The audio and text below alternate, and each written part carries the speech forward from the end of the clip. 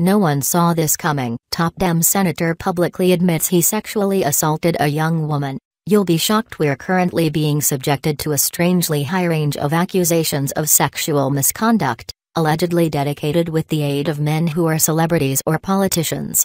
It is greater than disturbing on a couple of depend. For one thing, if true, a long way too many ladies have suffered in silence for far too long. For every other, those incidents call into question what innocent individuals must do to keep away from such accusations except just being innocent. Taken to a severe, can males and females date anymore? We can permit people who remember conspiracy theories to ponder why we presently see such a lot of accusations and why now.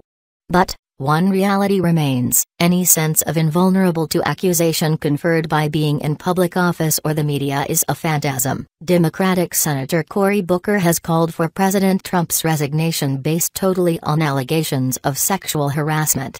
At the same time as it has no bearing at the reality of one of these allegations, we do note that Mr. Booker posted a story in which he admitted to sexually assaulting a girl while he was 15 years old. Hypocrisy. Anybody? U.S. Senator Cory Booker, DNJ, recently called on President Donald Trump to resign due to the sexual abuse allegations that were thrown at him during the 2016 presidential campaign. As Booker said in a rally in Alabama before today's Senate special election, "I just watched Al Franken do the honorable thing and resign. My question is, why isn't Donald Trump doing the same thing, who has more serious allegations against him, with more women who have come forward?" Now, new information has resurfaced that reportedly shows Booker admitting publicly, in 1992, that he sexually assaulted a woman. Justice is to be administered based totally on the guilt of the accused and the character of the crimes. Race, faith, or political party are all irrelevant, or they need to be so. The trouble is that occasionally they do turn out to be elements. We are able to already consider the howls from the left that this all be dismissed.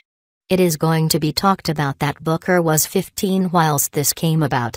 Also, that this is something that is going on among teenagers in bedrooms and backseats throughout the United States of America every night time of the week. That said, the young woman claims to had been drunk at the time, so Booker allegedly sexually assaulted a helpless younger girl. Regardless what his defenders may say, his age at the time does no longer make it okay. In truth, it can be argued that such conduct at a younger age simply acts as an encouragement to the identical conduct while those young adults turn out to be adults. Anyhow, Booker took sexual advantage of a woman peer who was too intoxicated to withstand. That is absolutely despicable behavior. Instead of seeking to take political pot pictures at the president, he wishes to sit down and shut up, and be grateful he did now not must pay the price for his actions in a court of law. What do you think about this? Do not hesitate and write your thoughts in the comment section below.